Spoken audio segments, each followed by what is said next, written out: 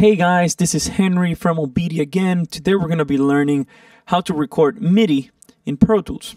Now before we start, before you start watching this video, my advice is that you go ahead and pause it and go back and watch the video on how to configure your MIDI controller or MIDI device in Pro Tools, because you're going to need to have that set before you actually start recording MIDI. Now, once you have set that, we can go ahead and start recording MIDI. Now, how do we do that? Well, first of all, we're gonna need to create a track where MIDI can be recorded. That could be either a MIDI track or an instrument track. Today, we're gonna use an instrument track to demonstrate. So, if we go track, new, we can do an instrument track. Let's make it stereo and call it synth.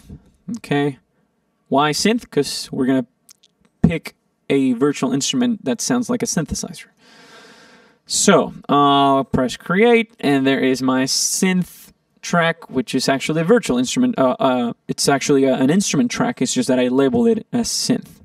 Now, a way to know that this is an instrument track is that you can see the piano roll there. You can see the keys, the white and the black keys, right?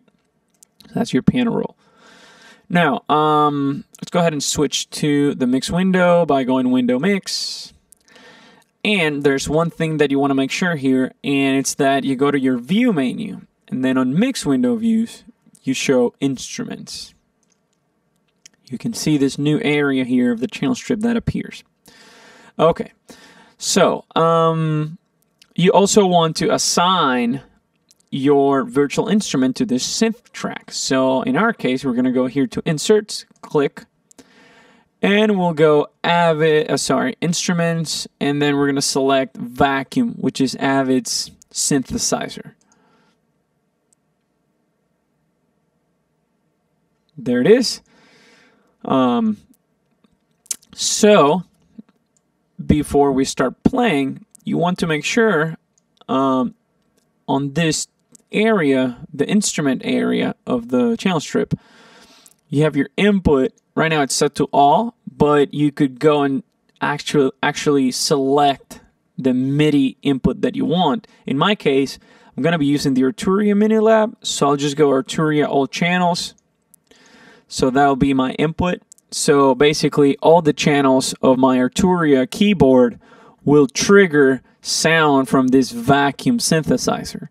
Now, if I leave this set to all, basically any MIDI keyboard that I have connected or any MIDI controller will trigger the vacuum.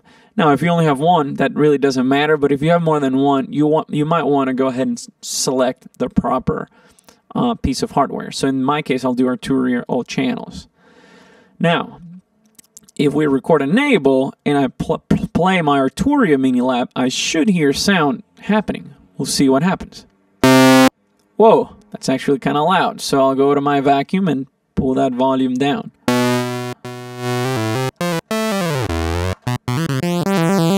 Okay, so that is working. So I'll go ahead and close this, and I'm going to go back to my edit window. And this is record enabled. I'll go ahead and record enable Pro Tools, and when I press the space bar, what's going to happen is that I'm going to start recording MIDI on my synth track, and I'll be listening to that click that I have set to 90, and I'll do my best to play something as close as possible to that tempo. So here we go.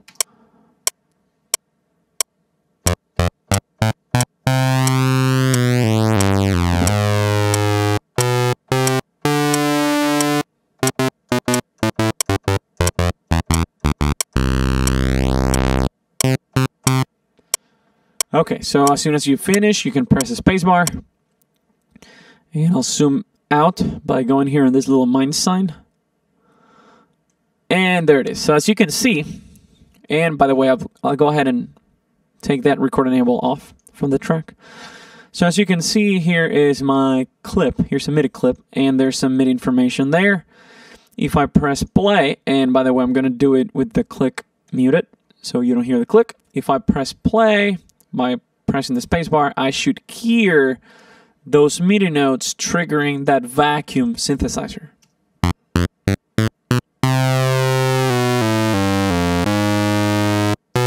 And yes, that's exactly what's going on. So that's how you record MIDI in Pro Tools. If you have any other questions, please call us from OBEDIA and PC Audio Labs, and we'll be happy to help you. We'll see you guys soon. Bye-bye.